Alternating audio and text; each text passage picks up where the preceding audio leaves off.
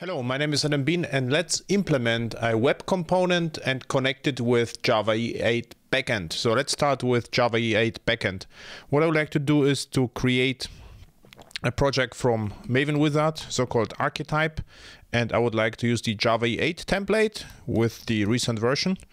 It's already in Maven Central, and we'll call it how to call it? Pink is a nice name. And this is going to be pink anyway.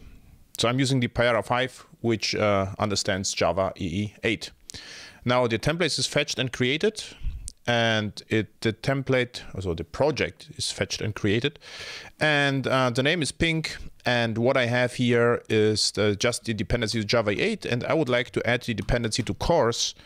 And this is my own dependency because it only comprises one simple class. So let's add that. So this is the course dependency. We will need it because I would like to create the HTML5 web component part in a separate project, which is more realistic.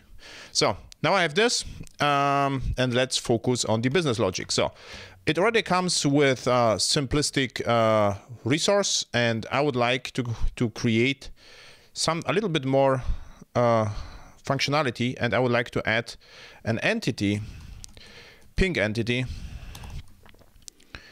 and the pink entity has one property message, and I would like also add a constructor for convenience, and one method string to JSON.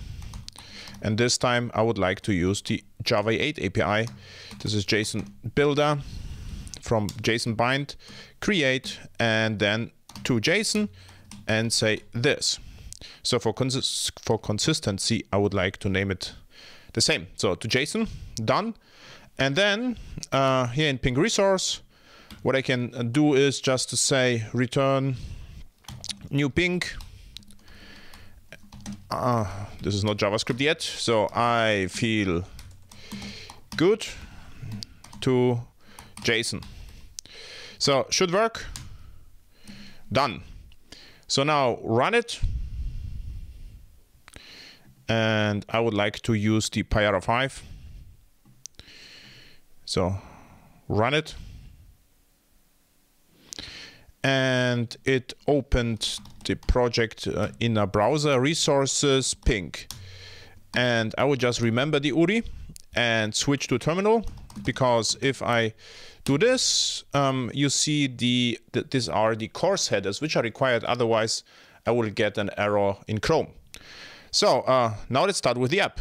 So what I prepared is an empty HTML which only imports, which only includes a JavaScript. There's nothing else included. So this meta is just a hint for mobile browsers, but there's nothing else included.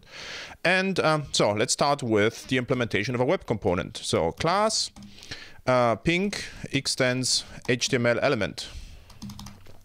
So we have that, and then I would like to register the component, and the name of the component has to have a dash included, and I will have to use the class for the registration. So works, and then let's introduce a getter, and this is going to be or setter, set URI.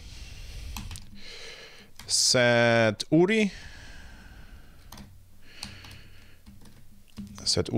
This is what I actually wanted to do. URI. And what I'm going to do is, or get URI is more interesting. Return this get attribute, and the attribute is going to be URI. So this is what I need. Then in the method connected callback, I would like to do the following. I would like to fetch and what? The URI. So this URI. So it should invoke the getter. And then say, if I'm done, then take the response and convert the response to JSON. And then I have my JSON. And after I have my JSON, I can do the following. I can say, okay, I would like to, this is my JSON, and I would like to set my own content to, and this was message, j.message. So should work, and let's see what happens. I can write a/post URI equals, this is the URI, and then post a post, and switch to web components, and you see I feel good. So this is the first component. There's our post component, I feel good, and of course we can say JMessage with prefix that you see that is actually comes from the component, and prefix I feel good. So this was an intro to web components, custom elements. I didn't use Shadow DOM yet, but if you are interested in it, take a look at the web components online workshop. See you at Munich projects, conferences, and enjoy standards. So thank you for watching, and bye.